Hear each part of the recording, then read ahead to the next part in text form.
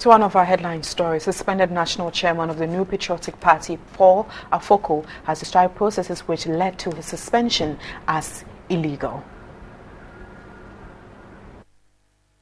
Contrary to the constitutional requirements, regrettably, a few of our members, bent on overturning the decision of the party in Tamale, perpetrated the following. 1. Baseless petitions, I repeat, baseless petitions, were sent directly to the National Disciplinary Committee by the Council of Elders and 2 separate others from individual members of the same Council of Elders. 2. The Disciplinary Committee, without any referral from the National Council, illegally invoked its own jurisdiction. What makes this worse is that some members of the Council of Elders, from which the complaint emanated against me, are also members of the Disciplinary Committee. Under the rules of natural justice, some of the members of the National Disciplinary Committee are precluded from determining the substantive complaint against the national chairman, as these members will be both petitioners and judges in their own case. I must repeat this for emphasis.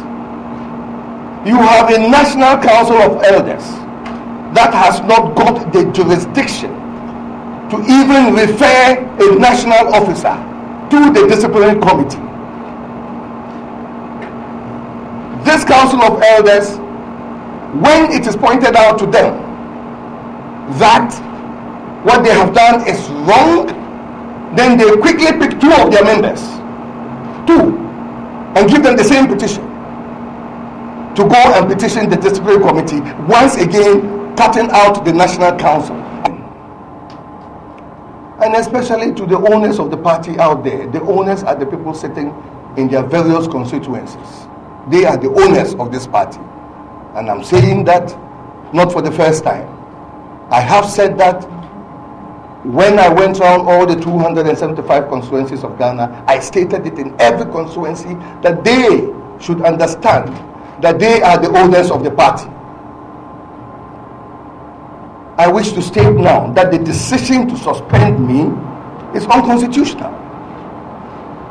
The National Discipline Committee does not have jurisdiction to determine a matter with the effect of suspending indefinitely an elected party officer from office, contrary to Article 10 of our Constitution, which focuses on the removal of elected party officers. This is also a clear breach of the rules of natural justice and of the provisions of Article 4(5)(b).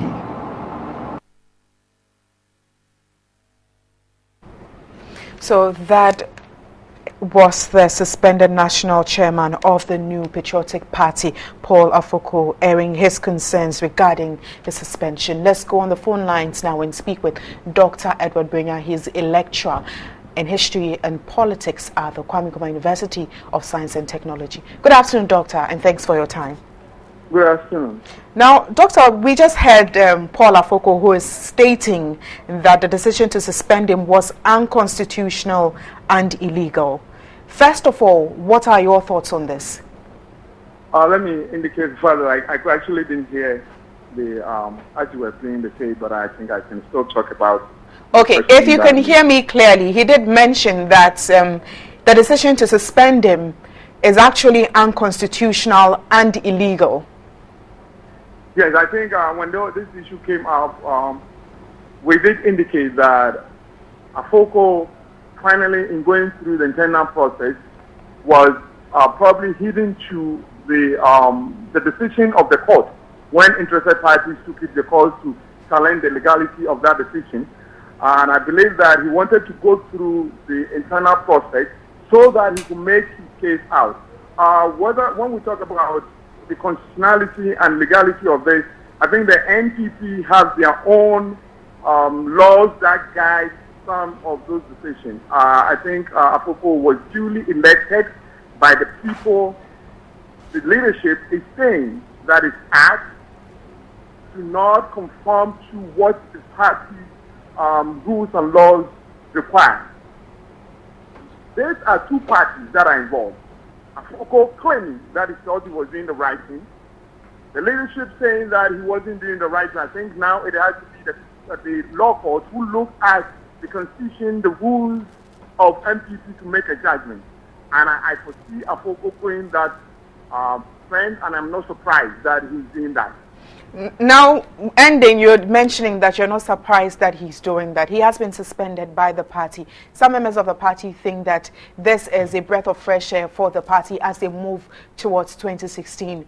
The 2016 general elections. Could this action he's taking and probably lead to or cause doom for the party? I've always said that. I said that in many of the interviews that I did, I've asked the leadership of the MPP to consider what occurred when there was this move to pass the vote on non-confidence, which the laws of NDC provide for in Afoko and Community Japan. If you look at it, two of the parties that MPP won in the last election, 2012 election, two of the regions that MPP won in the 2012 election, Ashanti region and Bunahafu, could not pass that vote of non-confidence. I think that should send a message. That should have sent a message to the leadership that whatever it is, these guys still have some support within the party. I don't foresee why there is this thought about once Afoko is kicked out of the party, that is going to have a sort of peace to run 2016 election. I think that it's going to create problems. Afoko is not just going to go and leave the party like that. If he was going to do it, he would have done it long ago. He's going to fight until he sees his rights are protected by both the law courts and the laws of the MPP. And in doing that, that is going to create some sort of, if you wish, worry for his supporters. And that may eventually cause the MPP. I think at this time the MPP should be looking at how to build bridges so that they can actually bring all parties on board, not to be creating more division and cracking the party. And would you think, or do you think that his approach is actually the best way, looking at how shaky the party is now? I think Afoko, there's something that I want to commend him for. Knowing that he was going to go to the court, he did not initially go to the court. Others went to court on his behalf. Then they were told that Afoko should have used the internal processes. He has done it. Now he has a case to go to court, because then the law court cannot tell him that he has to go back to the MPP because he has already done it. So I think in terms of legality, yes, he's doing the right thing. All right, well, thank you very much, Dr. Edward Brinya. He's a lecturer in history and politics at the Kwame Nkrumah University of Science and Technology.